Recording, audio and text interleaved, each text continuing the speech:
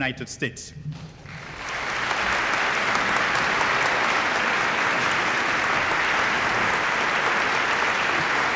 Thank you.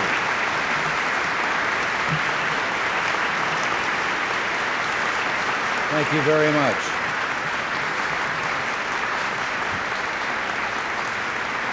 Thank you.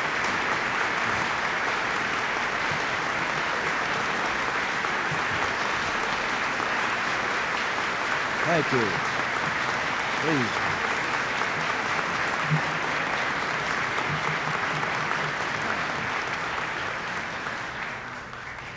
Well, thank you very much. Mr. Chairman, distinguished permanent representatives, Mr. Secretary General, distinguished members of the Diplomatic Corps, ladies and gentlemen. It's a great honor for me to stand before you today. The principles which the Organization of American States embodies, democracy, self-determination, economic development, and collective security, are at the heart of U.S. foreign policy. The United States of America is a proud member of this organization. What happens anywhere in the Americas affects us in this country. In that very real sense, we share a common destiny. We, the peoples of the Americas, have much more in common than geographical proximity. For over 400 years, our peoples have shared the dangers and dreams of building a new world. From colonialism to nationhood, our common quest has been for freedom. Most of our forebears came to this hemisphere seeking a better life for themselves. They came in search of opportunity and, yes, in search of God. Virtually all descendants of the land and immigrants alike have had to fight for independence. Having gained it, they've had to fight to retain it. There were times when we even fought each other.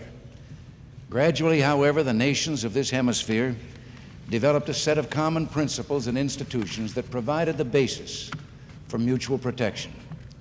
Some 20 years ago, John F. Kennedy caught the essence of our unique mission when he said it was up to the new world to demonstrate that man's unsatisfied aspiration for economic progress and social justice can best be achieved by free men working within a framework of democratic institutions. In the commitment to freedom and independence, the peoples of this hemisphere are one. In this profound sense, we are all Americans. Our principles are rooted in self-government and non-intervention. We believe in the rule of law. We know that a nation cannot be liberated by depriving its people of liberty. We know that a state cannot be free when its independence is subordinated to a foreign power. And we know that a government cannot be democratic if it refuses to take the test of a free election. We have not always lived up to these ideals. All of us at one time or another in our history have been politically weak, economically backward, socially unjust, or unable to solve our problems through peaceful means. My own country, too, has suffered internal strife, including a tragic civil war.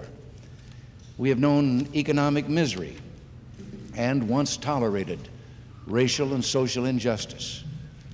And yes, at times we have behaved arrogantly and impatiently toward our neighbors. These experiences have left their scars, but they also help us today to identify with the struggle for political and economic development in the other countries of this hemisphere. Out of the crucible of our common past, the Americas have emerged as more equal and more understanding partners. Our hemisphere has an unlimited potential for economic development and human fulfillment. We have a combined population of more than 600 million people. Our continents and our islands boast vast reservoirs of food and raw materials. And the markets of the Americas have already produced the highest standard of living among the advanced as well as the developing countries of the world. The example that we could offer to the world would not only discourage foes, it would project like a beacon of hope to all of the oppressed and impoverished nations of the world. We are the new world, a world of sovereign and independent states that today stand shoulder to shoulder with a common respect for one another and a greater tolerance of one another's shortcomings. Some 2 years ago, when I announced as a candidate for the presidency, I spoke of an ambition I had to bring about an accord with our two neighbors here on the North American continent. Now, I was not suggesting a common market or any kind of formal arrangement. Accord was the only word that seemed to fit what I had in mind. I was aware that the United States has long enjoyed friendly relations with Mexico and Canada, that our borders have no fortifications, yet it seemed to me that there was a potential for a closer relationship than had yet been achieved. Three great nations share the North American continent with all its human and natural resources. Have we done all we can to create a relationship in which each country can realize its potential to the fullest? Now, I know in the past the United States has proposed policies that we declared would be mutually beneficial not only for North America, but also for the nations of the Caribbean and Central and South America. But there was often a problem. No matter how good our intentions were, our very size may have made it seem that we were exercising a kind of paternalism. At the time I suggested a new North American accord, I said I wanted to approach our neighbors not as someone with yet another plan, but as a friend seeking their ideas, their suggestions as to how we could become better neighbors. I met with President López Portillo in Mexico before my inauguration and with Prime Minister Trudeau in Canada shortly after I'd taken office. We have all met several times since in the United States, in Mexico, in Canada, and I believe that we have established a relationship better than any our three countries have ever known before. Today, I would like to talk about our other neighbors, neighbors by the sea, some 24 countries of the Caribbean and Central America. These countries are not unfamiliar names from some isolated corner of the world far from home. They're very close to home. The country of El Salvador, for example, is nearer to Texas than Texas is to Massachusetts. The Caribbean region is a vital strategic and commercial artery for the United States. Nearly half of our trade, 2/3 of our imported oil, and over half of our imported strategic minerals pass through the Panama Canal or the Gulf of Mexico. Make no mistake, the well-being and security of our neighbors in this region are in our own vital interest. Economic health is one of the keys to a secure future for our Caribbean basin and to the neighbors there. I'm happy to say that Mexico, Canada, and Venezuela have joined in this search for ways to help these countries realize their economic potential. Each of our four nations has its own unique position and approach. Mexico and Venezuela are helping to offset energy costs to Caribbean basin countries by means of an oil facility that is already in operation. Canada is doubling its already significant economic assistance. We all seek to ensure that the peoples of this area have the right to preserve their own national identities, to improve their economic lot, and to develop their political institutions to suit their own unique social and historical needs. The Central American and Caribbean countries differ widely in culture, personality, and needs. Like America itself, the Caribbean basin is an extraordinary mosaic of Hispanics, Africans, Asians, and Europeans, as well as Native Americans. At the moment, however, these countries are under economic siege.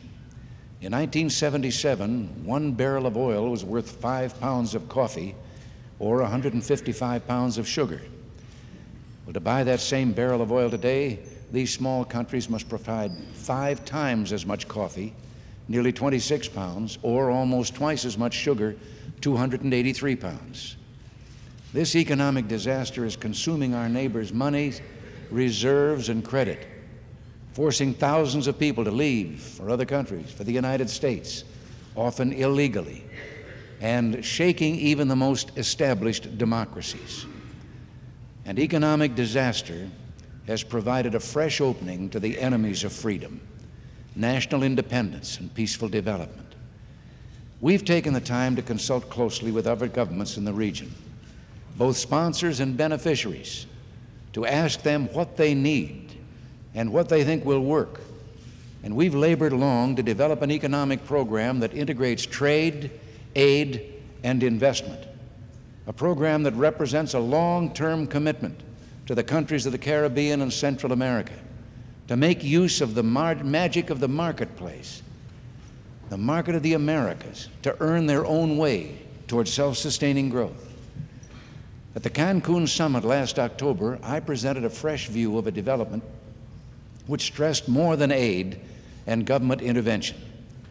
As I pointed out then, nearly all of the countries that have succeeded in their development over the past 30 years have done so on the strength of market-oriented policies and vigorous participation in the international economy.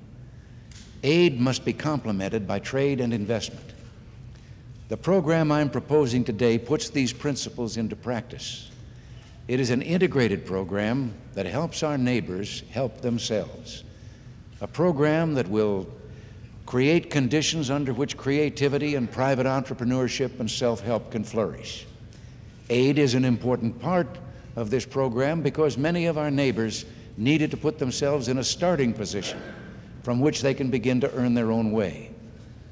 But this aid will encourage private sector activities, not displace them. The centerpiece of the program that I am sending to the Congress is free trade for Caribbean basin products exported to the United States. Currently, some 87% of Caribbean exports already enter U.S. markets duty-free under the generalized system of preferences. These exports, however, cover only the limited range of existing products, not the wide variety of potential products these talented and industrious peoples are capable of producing under the free trade arrangement that I'm proposing. Exports from the area will receive duty-free treatment for 12 years. Thus, new investors will be able to enter the market knowing that their products will receive duty-free treatment for at least the payoff lifetime of their investments. Before granting duty-free treatment, we will discuss with each country its own self-help measures. The only exception to the free trade concept will be textile and apparel products, because these products are covered now by other international agreements. However, we will make sure that our immediate neighbors have more liberal quota arrangements. This economic proposal is as unprecedented as today's crisis in the Caribbean. Never before has the United States offered a preferential trading arrangement to any region. This commitment makes unmistakably clear our determination to help our neighbors grow strong. The impact of this free trade approach will develop slowly. The economies that we seek to help are small. Even as they grow, all the protections now available to U.S. industry, agriculture, and labor against disruptive imports will remain, and growth in the Caribbean will benefit everyone, with American exports finding new markets. Secondly, to further attract investment, I will ask the Congress to provide significant tax incentives for investment in the Caribbean basin. We also stand ready to negotiate bilateral investment treaties with interested basin countries. Third, I'm asking for a supplemental fiscal year 1982 appropriation of $350 million to assist those countries which are particularly hard hit economically. Much of this aid will be concentrated on the private sector. These steps will help foster the spirit of enterprise necessary to take advantage of the trade and investment portions of the program. Fourth, we will offer technical assistance and training to assist the private sector in the basin countries to benefit from the opportunities of this program. This will include investment promotion, export marketing, and technology transfer efforts, as well as programs to facilitate adjustments to greater competition and production in agriculture and industry. I intend to seek the active participation of the business community in this joint undertaking. The Peace Corps already has 861 volunteers in Caribbean basin countries and will give special emphasis to recruiting volunteers with skills in developing local enterprise. Fifth, we will work closely with Mexico, Canada, and Venezuela, all of whom have already begun substantial and innovative programs of their own, to encourage stronger international efforts to coordinate our own development measures with their vital contributions and with those of other potential donors like Colombia. We will also encourage our European, Japanese, and other Asian allies, as well as multilateral development institutions, to increase their assistance in the region. Sixth, given our special valued relationship with Puerto Rico and the United States Virgin Islands, we will propose special measures to ensure that they also will benefit and prosper from this program. With their strong traditions of democracy and free enterprise, they can play leading roles in the development of the area. This program has been carefully prepared. It represents a far-sighted act by our own people at a time of considerable economic difficulty at home. I wouldn't propose it if I were not convinced that it is vital to the security interests of this nation and of this hemisphere. The energy, the time, and the treasure we dedicate to assisting the development of our neighbors now can help to prevent the much larger expenditures of treasure, as well as human lives, which would flow from their collapse. One early sign is positive. After a decade of falling income and exceptionally high unemployment, Jamaica's new leadership is reducing bureaucracy, dismantling unworkable controls, and attracting new investment. Continued outside assistance will be needed to tide Jamaica over until market forces generate large increases in output and employment. But Jamaica is making freedom work. I've spoken up to now mainly of the economic and social challenges to development, but there are also other dangers. A new kind of colonialism stalks the world today and threatens our independence. It is brutal and totalitarian. It is not of our hemisphere, but it threatens our hemisphere and has established footholds on American soil for the expansion of its colonialist ambitions. The events of the last several years dramatize two different futures which are possible for the Caribbean area. Either the establishment or restoration of moderate constitutional governments with economic growth and improved living standards, or further expansion of political violence from the extreme left and the extreme right, resulting in the imposition of dictatorships and inevitably more economic decline and human suffering. The positive opportunity is illustrated by the 2/3 of the nations in the area which have democratic governments.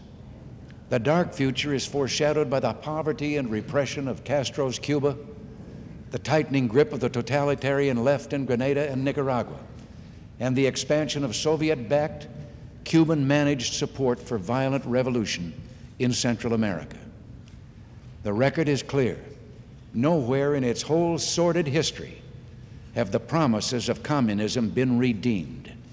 Everywhere it has exploited and aggravated temporary economic suffering to seize power and then to institutionalize economic deprivation and suppress human rights.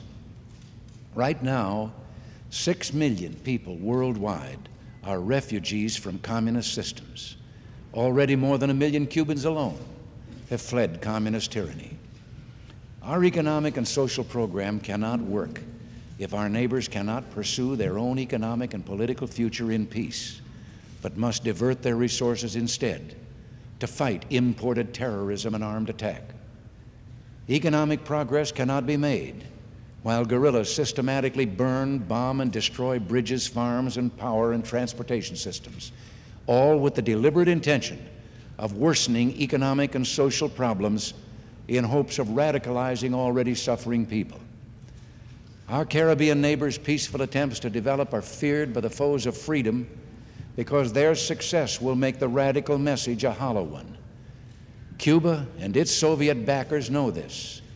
Since 1978, Havana has trained, armed, and directed extremists in guerrilla warfare and economic sabotage as part of a campaign to exploit troubles in Central America and the Caribbean. Their goal is to establish Cuban-style Marxist-Leninist dictatorships. Last year, Cuba received 66,000 tons of war supplies from the Soviet Union, more than in any year since the 1962 missile crisis. Last month, the arrival of additional high-performance MiG-23 floggers gave Cuba an arsenal of more than 200 Soviet warplanes, far more than the military aircraft inventories of all other Caribbean basin countries combined. For almost 2 years, Nicaragua has served as a platform for covert military action. Through Nicaragua, arms are being smuggled to guerrillas in El Salvador and Guatemala.